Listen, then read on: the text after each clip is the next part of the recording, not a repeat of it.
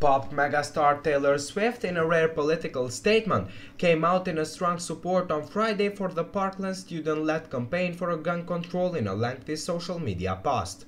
No one should have go to school in fear of gun violence, or to a nightclub, or to a concert, or to a movie theater, or to their place of workshop, Swift wrote on Instagram post. I've made a donation to show up my support for students, for the March for Our Life campaign, and for everyone affected by these tragedies.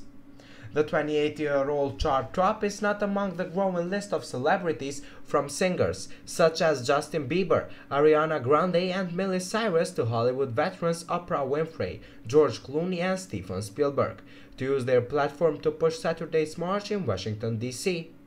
Late-night hosts, including NBC funny man Jimmy Fallon and Comedy Central anchor Jordan Klepper, dedicated a valuable airtime to urge viewers to attend Stars to the rally in the nation's capital. Thanks for watching, guys. Subscribe our channel for more news videos daily and for what's viral today. Also turn on post notifications and don't miss nothing. A thumbs up really makes me blessed.